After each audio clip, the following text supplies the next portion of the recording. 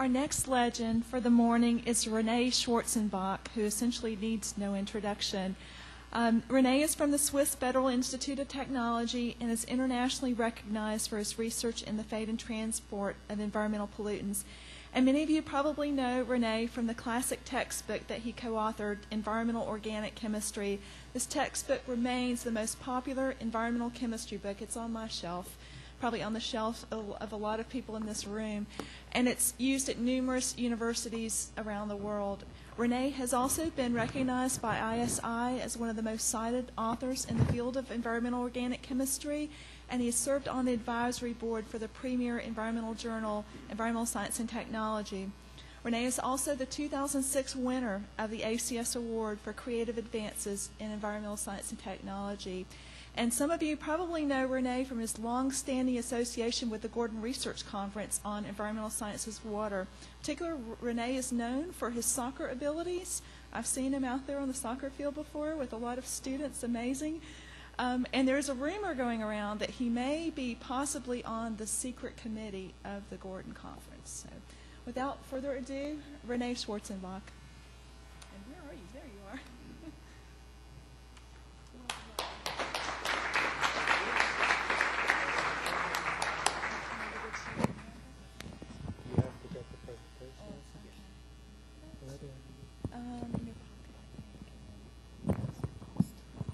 Do you have a pointer? There's a real pointer here. Okay, that's fine. And how do I? No? No, I think I need the other one. Huh? And we need to get your program. He knows.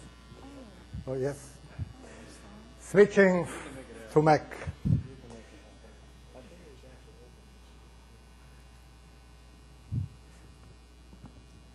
Okay, maybe I can already start to thank Susan and Vic for inviting me. If somebody calls you a legend, one starts to feel pretty old. Although when I heard the talk by Fred McLafferty yesterday, when I was a student, I attended a conference where he was already a legend. So this guy must be 150 years old, I think. Okay.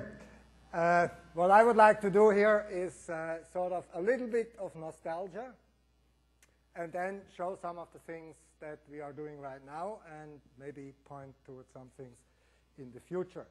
And I have sort of, now I need this. No, I need your, but you have to put the thing in it. Ah, it's in. Okay. This is maybe a little bit small, but there has been a life before environmental chemistry in my life. And this was analytical chemistry, and I was one of these masochists in the late 60s, early 70s who tried to sort of apply computer applications to analytical chemistry. I actually wrote a data acquisition program for mass spec, which when I finished my thesis, you could throw it in the wherever.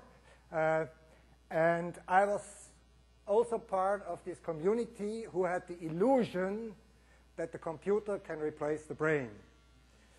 It strikes me like the people in life science these days have the same illusion, but in systems biology and these kind of things. Okay, so this was my life before environmental chemistry. What I will also do is give some wise advice for newcomers, maybe also for old comers. And I think one is, and they might be trivial, but I'm going to tell them anyway. Don't plan your life, it's going to be different anyway. And actually, I was about to start a company in computer applications in analytical chemistry. And thanks to Max Bloomer, who was one of the pioneers in biogeochemistry, oceanography, I didn't. I met him at the conference, and he gave a talk about all these chemicals and the complexity of environmental chemistry, and I was so fascinated that I went to him after his talk, and he invited me actually for dinner, because he was originally Swiss who went to the United States, maybe also for other reasons, I don't know. And after dinner, he offered me a postdoc at Woods Hole Oceanographic Institution. And I didn't know where Woods Hole was, although Walter Giger, a colleague of mine, has also spent a year there. So we looked it up on the map, my wife and myself, and we decided to go. And that's how it started.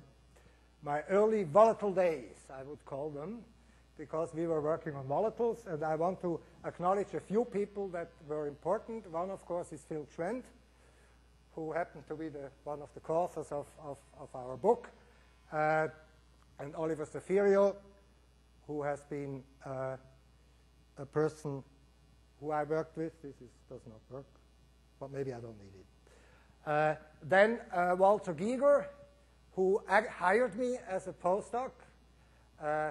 One legend hires another legend. That's a pretty legendary legend in the end.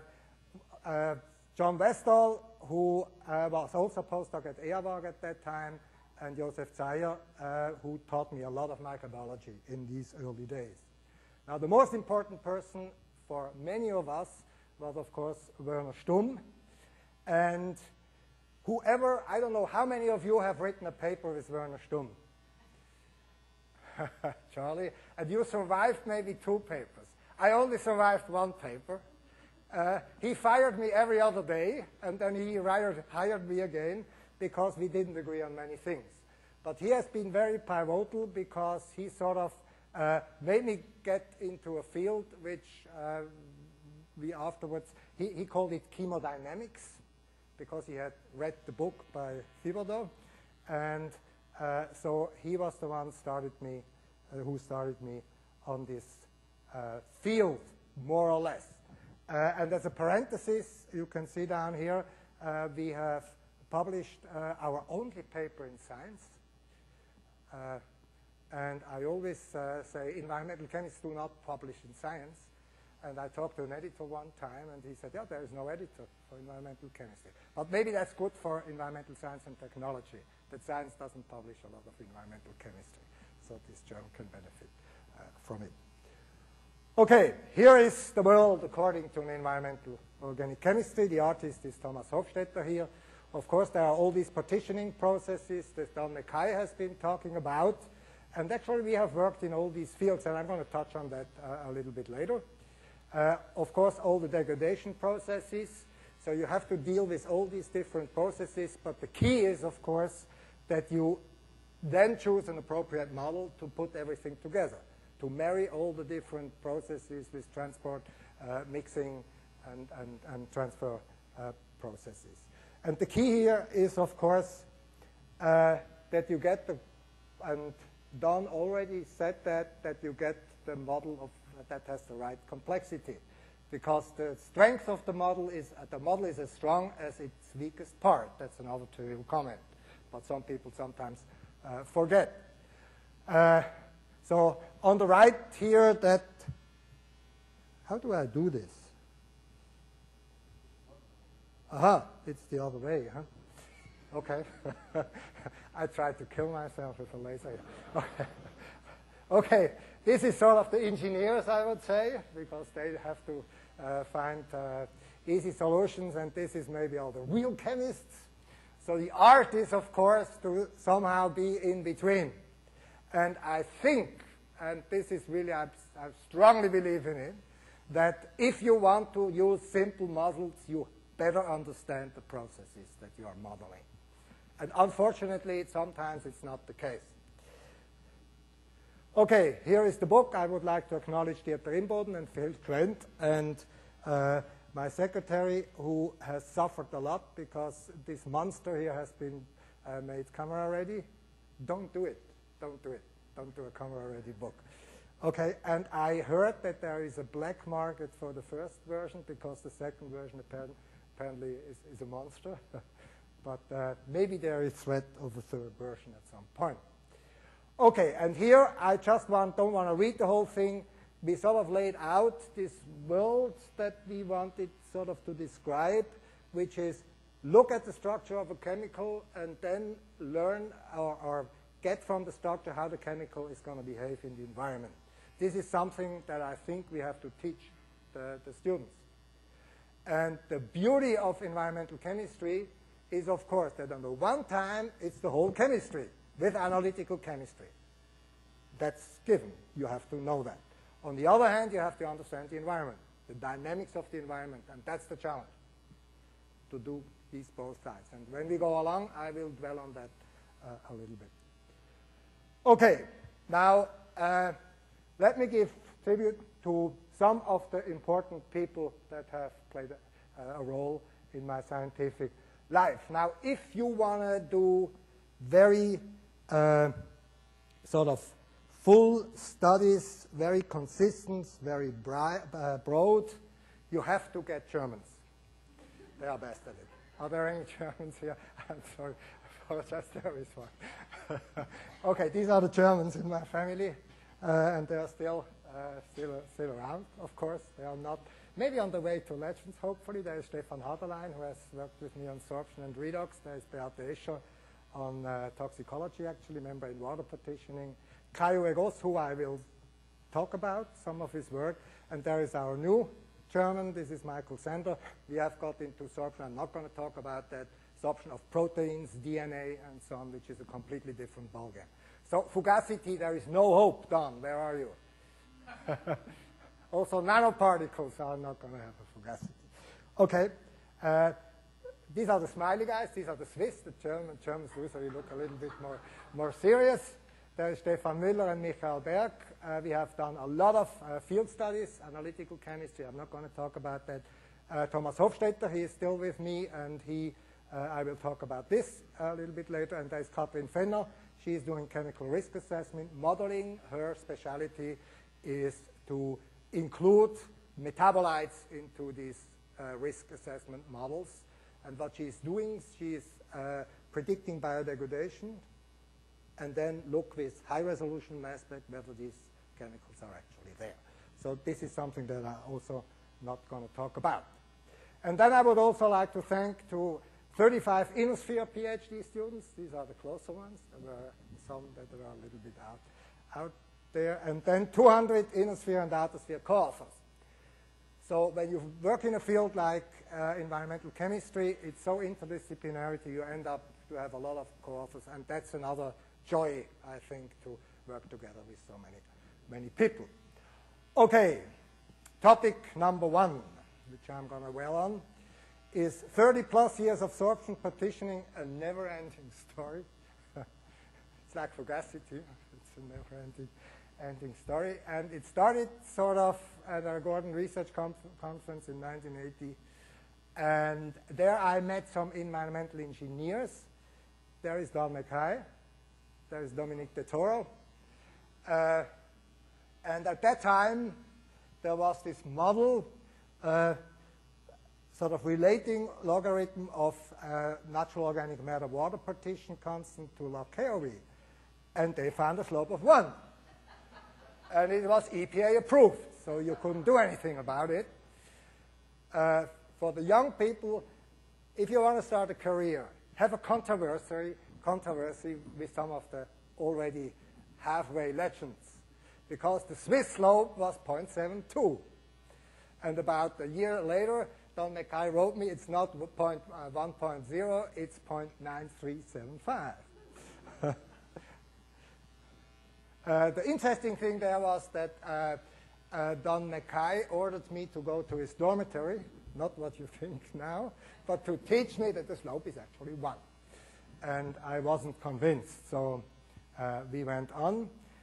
And this is maybe another important thing, that if you find good correlations between experimental data, this doesn't mean that you have found a theory. And that was the belief, and still is the belief for many people.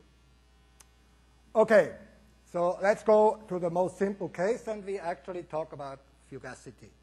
And what I would like to show is that we should get rid of the octagonal water partition coefficient. There is Don Mackay. And that maybe there is a better way of dealing with this.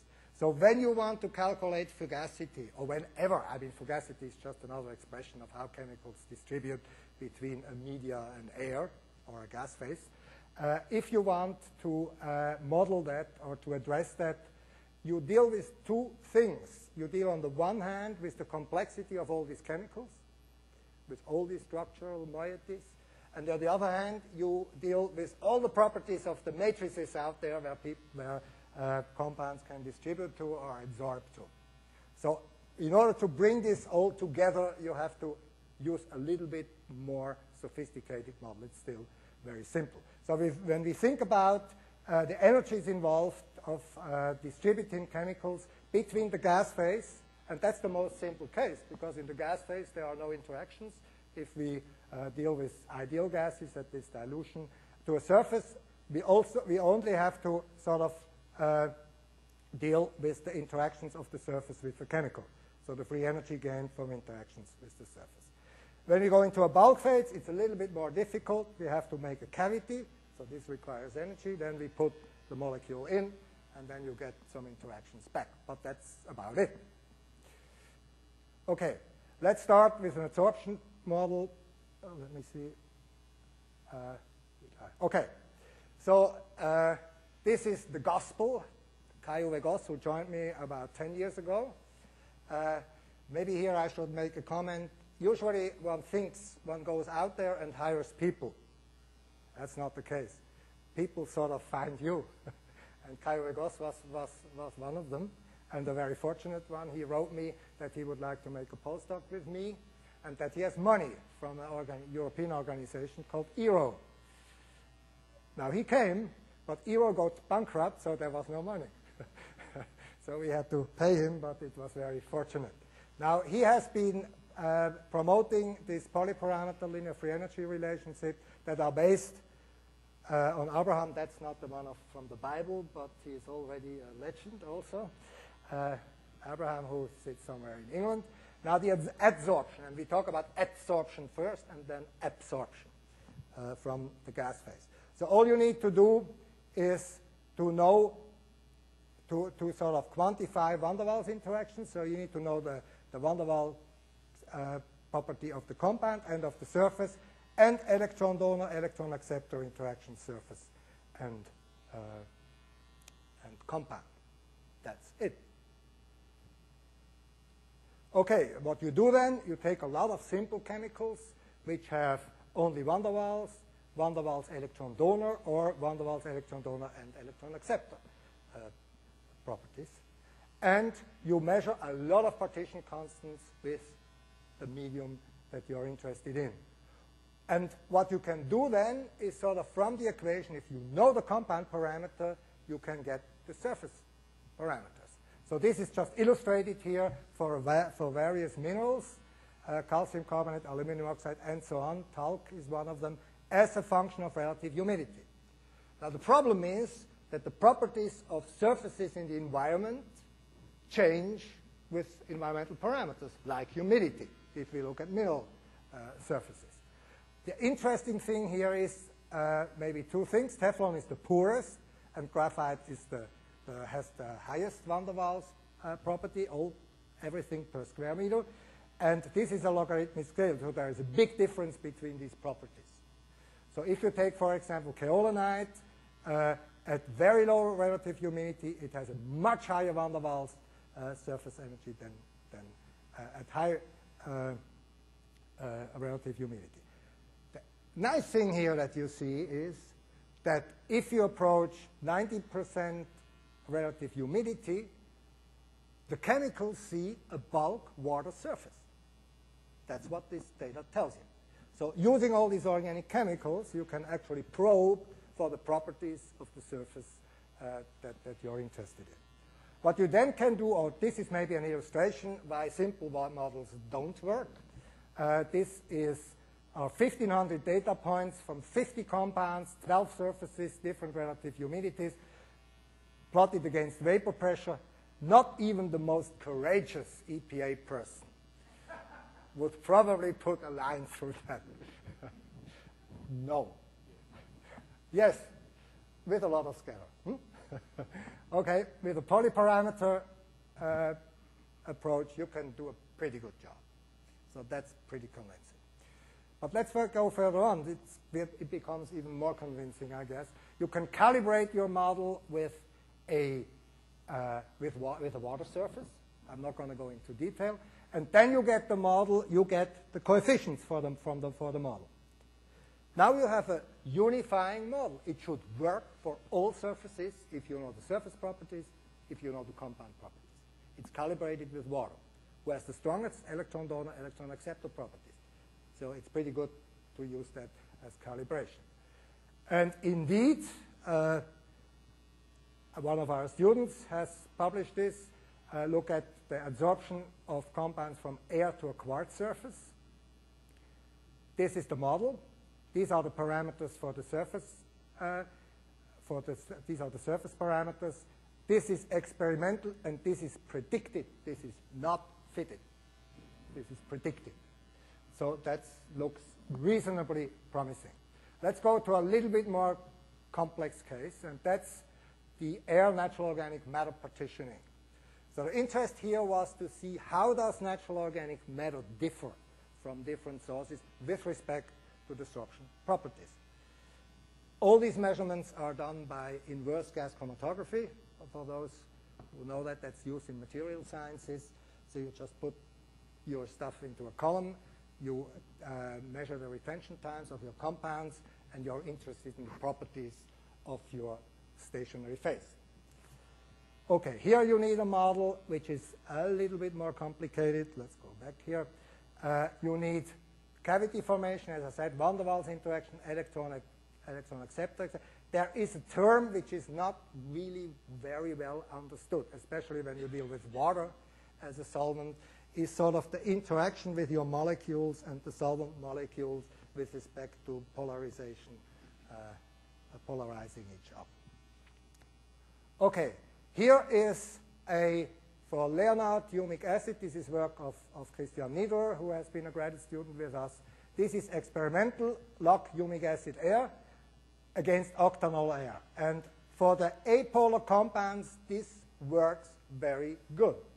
This was the seducing part 20 years ago, because for apolar compounds, they don't really care in what kind of organic matter they are partitioning. So that's why it's worked. For the polar guys, it doesn't work anymore. There are like 6 orders of magnitude difference for the same sort of 6 orders of magnitude difference in octanol air for almost the same humic acid air partition coefficient. Okay, if you do a polyparameter approach, it looks much better. And this is the kind of equation you get. I don't want to go into all these equations, so I'm showing you now visually the comparison of 10 different humic and fulvic acids, how the partitioning looks like. And the Leonardite humic acid is going to be our reference. Okay, and there is an interesting result now. We know from literature that KOC values or KOM values, or however you want to call them, may differ by an order of magnitude when you go from one organic matter to another. Now the question is, do they have so different electron donor acceptor properties, or is the capacity or what's available to sorb, is this different? What we see here is that we have an Amherst, Aldrich, and a Peat humic acid, which are very similar to leonardite. If you go into more aquatic humic acid, river, and if you go into fulvic acids, you get a deviation, but it's sort of parallel to our reference humic acid, which means that primarily it's the capacity of the humic acid to sorb, and it's not, if you look at the coefficients, the individual coefficients for van der Waals and hydrogen donor and acceptor properties. And this is where you sort of get this 1 order of magnitude difference. Now the good news here is if you look at sort of the terrestrial part, you are a factor of 3. That's fine. That's for unique world approaches, that's pretty good. So one could here sort of derive an equation, and Christian Niederer has done this for example, soil organic matter, and use it, I think, in a much better way than using these octanol water relationships where you have to have 20 equations for each compound class. This is only one. And this is how all these 10 humic acid, octanol, and natural organic matter air partition coefficients collapse. Then you lose a polyparameter equation. So this approach is applicable, and it's able to account for sorbate as well as sorbent variability. End of the commercial. Now, where are we going now? I think the next part now is to get, and this is the tricky part, to get the compound properties of complex molecules. They are multifunctional complex molecules. And this has been done by another graduate students of us in cooperation with Catherine and Kai Vegos to determine these linear free energy relation or solvation energy relationship parameters for 76 pesticides and pharmaceuticals. That has come out this year. It's shortly said, or briefly, 8 different chromatographic columns where you look at the retention times. Now it's water, ethanol, methanol mixtures, partitioning, and then you can derive these parameters if you use whatever you can get the stationary phase from a very apolar to a very polar phase. Okay, let's switch to topic 2. Okay, topic 2 is 20 years of redox reactions. So we're going from partitioning now to electron transfer reactions, which play a very important role in the fate of organic pollutants in the environment. And I call this the nitroaromatic story because we use nitroaromatic compounds as probe molecules to sort of see what is going on in complex environments. Now, nitroaromatics are, of course, important environmental compounds also, explosive pesticides, and so on. There are enormous contaminations with these kind of compounds, especially explosives. If you look at all these sites of all these armies around the world, unfortunately, there are these sites. Okay, what we have been doing is using a set of compounds, and this is what happens to a nitroaromatic compounds. It sort of acquires a series of electrons to be transformed finally into an aniline. So what you can do is you can get compounds which are differently substituted with different substituents, which have very different one-electron reduction potentials, which means that the thermodynamic entity, sort of how easy it is to put an electron onto the nitroaromatic compounds. So that's a property which will tell you how well the compound will acquire an electron. And by doing that, by simple compounds, we can span a range of about 300, almost 300 millivolt, which means about 5 orders of magnitude relative rates if the reduction rate would be directly proportional to the one electron reduction potential. Okay, this is sort of a busy slide, but it shows what we have been interested in for the last 10 years. We are interested in biogeochemical cycles on the one time, mostly involving iron and natural organic matter. And on the other hand, we are interested in the reduction of pollutants. Like nitroaromatic compounds, we also have done quite a lot of work with dehalogenation of halogenated compounds. So the systems that we are interested in is, on the one hand, is iron adsorbed to surfaces or built into minerals, structural iron in clay minerals, and the role of these irons in transporting electrons from iron to the nitroaromatic compounds or the halogenated compounds. Regeneration of this iron might be by just absorbing iron to that surround, or by microbes who oxidize organic material. The engineering part behind it is to sort of get rid of one material by oxidizing it and get rid of the other one, because that's the first step in remediation that can be reduced. So you get a reactor that's taking care of two kinds of pollutants at the same time, and the microbes are happy because they get iron too all the time. And the same thing with natural organic matter. So what we have been doing is a lot of model studies in the laboratory with surface-bound iron, structural iron, and with dissolved iron species in collaboration also with other people. Now, if you look at the kinetics of these abiotic reactions of nitroaromatic compounds. It's first order, and you get aniline, very nice mass balance. In other cases, first order, but almost no aniline. The red one is the aniline. So you get intermediates. An interesting part is the structural iron in reduced clays. It's sort of biphasic. It's a fast reaction in the beginning and then a slow reaction afterwards, which in the meantime we have tried to elucidate with a group in France doing infrared spectroscopy to see, and that what's hypothesized is that in the clay you have iron 2, O iron 2, and iron 2, O iron 3 species, and the one are more reactive than the others. And that would sort of account for this biphasic behavior. Okay, now here comes the nightmare for EPA, or the Swiss Protection Agency. If you take these 10 compounds, if you look at their relative rates, and this is data from the last millennium, old data.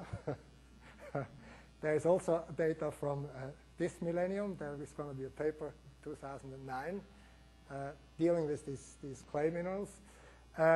But in principle, the important message here is if you take dissolved species like natural organic matter, quinone type things, you get a correlation between the relative rate, logarithmic, to the 1 electron reduction potential with a slope of 1, which means that the fastest one here and the slowest one react relative to each other with a difference of 10 to the 4th.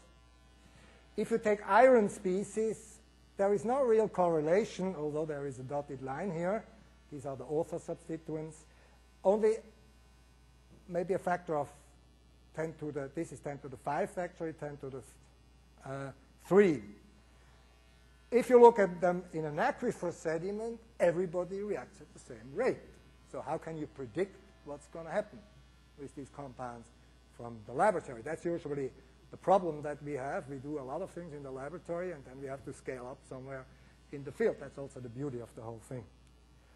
Okay, so what do we do in order in the field to maybe get a handle on what the rates are? And this is a case, and it has been the same thing with many other fields that we have been in. You sort of stick to the same topic, and then at some point, and you enjoy it. And then are the tribulations. You can't get further. And suddenly there is a new method where you can look at things and then you return back and look at your problems with these new tools. So what I'm going to talk about is, in the second part now, is compound-specific stable isotope analysis to get a handle on degradation in the field. But I'm going to talk about lab experiments, because that's what you have to understand first, what is actually fractionating. And what I'm going to do is I'm going to look at mostly, again, the reduction of nitroaromatic compounds and of with iron species and with natural organic matter. We also have done some photochemistry, but I'm not going to dwell on that. This is actually coming out, or has come out in ESNT, and it's the first time, I think, that somebody has looked at least nitrogen fractionation during photochemical reactions, so sort of pioneering.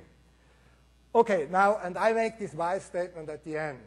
If you live in paradise, like we do in Switzerland, and if you move from one institution to the other, as I did from ERWAG to ETH, I went to the president of ETH and said, if I move, I need to get some money, because I need to sort of set up a new instrumentation. And he gave me $500,000 Swiss francs, which is almost $500,000 now, to buy this instrument, which is a stable isotope ratio mass spectrometer, which happens to be $500,000.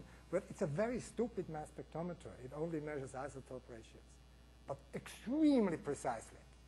So what you can, this is just an illustration of it for those who are not that familiar with it. So you might recall that isotopes of carbon, C13 to C12, is about 1.12%. Okay? But most carbons have that, and they differ back here. so that the instrument has to be able to measure these differences. And if it measures this kind of difference, this is 1 per mil differences. And this is how isotope ratios are expressed. Now, commonly, for organic compounds, hydrogen and carbon, by far carbon has been used because it's the easiest to measure. And we have been fortunate to be sort of being able to pioneer on measuring N15 and 14 on single organic compounds. One has done this on nitrogen and bulk organic matter for a long time. But with a GC, separate the compounds and measure the N15 and 14 ratio on the individual compound. So we have a tool now to look at the reduction of nitro aromatic compounds, which we would not be able if we wouldn't look at the nitrogen. Okay, here is an example. This is the reduction of nitrochlorobenzene. This is aniline, this mass balance, fantastic. And what you can see is this is where the ratio of N15 to N14 starts in per mil, and this is how it gets enriched. And you see that the aniline product gets, at the end, when you're done with the reaction, has the same signature as in the beginning. So mass balance and isotope ratio balance is perfect in this. And then what you can do is you can plot the fraction remaining in the solution when the reaction goes on to the isotope signature. If you get a straight line, you know it's Rayleigh behavior, as one says. And the slope, these 30%, these 30 per mil, tell you that every time you sort of proceed in your reaction by a factor of E, 2.7, you get an enrichment of 30 per mil in the element that you are looking at. This is all what it says. Now, if you have this fractionation factor, you can then, I'm not going to go into the details, you can then, when you analyze at a certain time or a certain location in the field, and if everything is perfect, I can make a statement afterwards about it, you can get from, if you know this epsilon, and if it's constant, sort of, if it's not varying a lot, you can get the fraction of the reacted substrate, so you can calculate that. How much of this stuff has been transformed when you know the initial signature of the source material. It's a wonderful tool if the field is not very complicated, because there are transport mechanisms, there are all kinds of things. Now, the nice thing about this fractionation, maybe I have to go back, is that significant fractionation occurs only if in a rate-determining step a chemical bond is broken. So absorption, partitioning, transport does very little compared to the 30 per mil, that is maybe 1 or 2 per mil in this case. So if you have significant fractionation, you know something or some bond has probably been broken. So the question then is, how much does this fractionation factor or enrichment factor vary when you put the nitroaromatic compounds in a very different environment? If you let them react with natural organic matter, if you let them react with iron, which is absorbed to an iron oxide surface, whether you let it react with iron that's sitting in a clay mineral. But the hope is that it's not going to be very different. And at first, these are the 3 papers, it looked very, very, very promising. So in most of the systems here, the fractionation factor, this is sort of the inverse. It tells you, 1.04 tells you that the compound carrying a nitrogen 14 reacts 1.04 times faster than the compound carrying a nitrogen 15. So that's what it tells you. Okay, and you see in all these systems, very constant, not much variability in the enrichment factor, independent of the substituent. Okay, this question was, of course,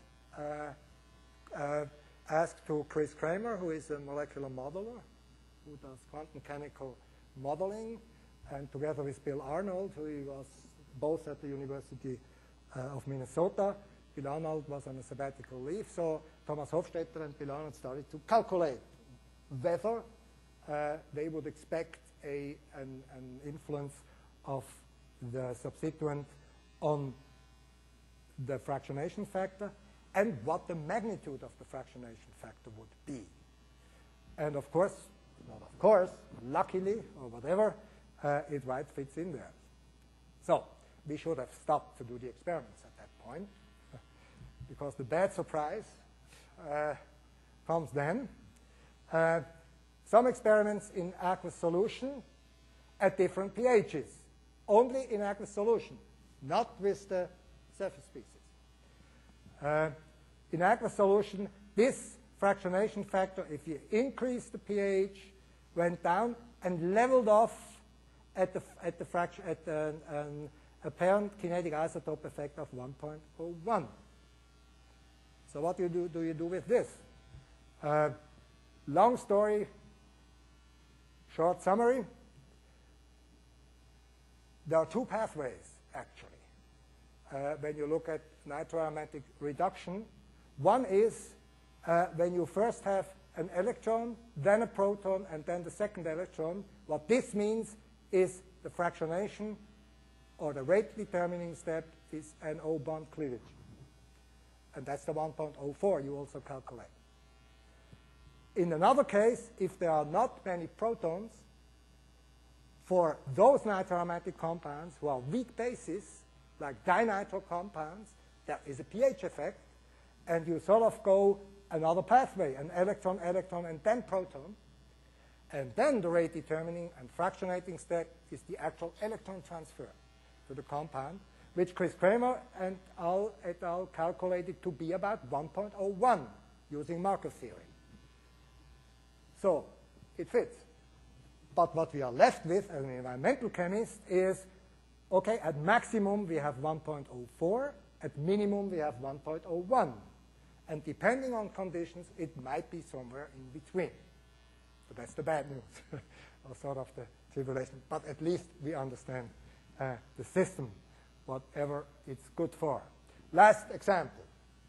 And this is sort of advocating that you use several elements to sort of look at more complicated cases. I go to that very quickly. It's again degradation of nitroaromatic compounds, but this time by bacteria under oxidative conditions. There are two pathways. One pathway is hydroxylation with the dioxygenase breakdown. The other one is first reduction. And this is our old example.